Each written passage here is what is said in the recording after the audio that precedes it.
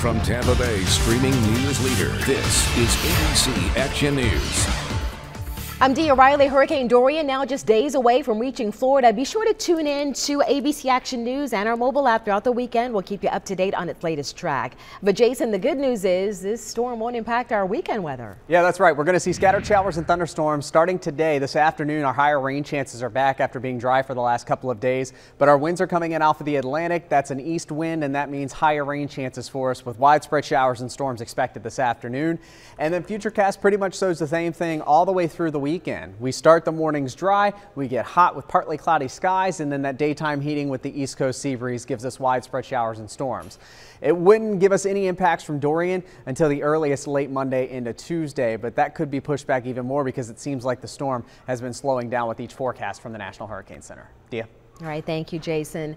The entire state is rushing now to get ready for Dorian. Florida's Emergency Management Division is on high alert as Dorian approaches our state. In Tallahassee, the Emergency Operations Center is expected to hit its highest activation level. Governor DeSantis has activated nearly 3,000 National Guard troops so far. Right now, local power crews are also making some last-minute upgrades to ensure that your power stays on during this storm. Duke Energy crews are preparing for the storm by checking all of their equipment. Their number one priority is replacing power poles and power lines.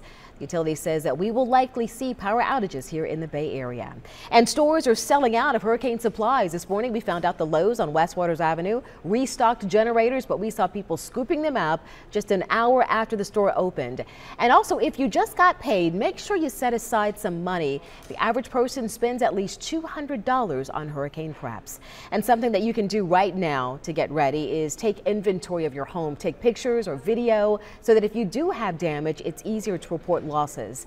Experts say email those pictures to yourself or keep them in the cloud. That way they don't get lost. And if you do have damage, call your insurance company as soon as possible. As you plan your weekend, you may want to go ahead and fill up your gas tank as well. We're seeing some longer than usual lines at the gas pumps, like at the Costco on Linebaugh, but thankfully only a handful of gas stations had limited supplies.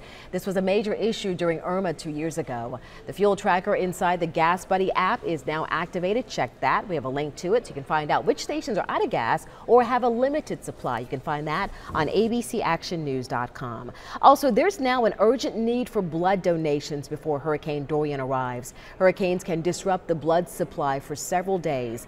One Blood wants all eligible donors to make blood donations as soon as possible. There's an increased need for O negative and O positive blood.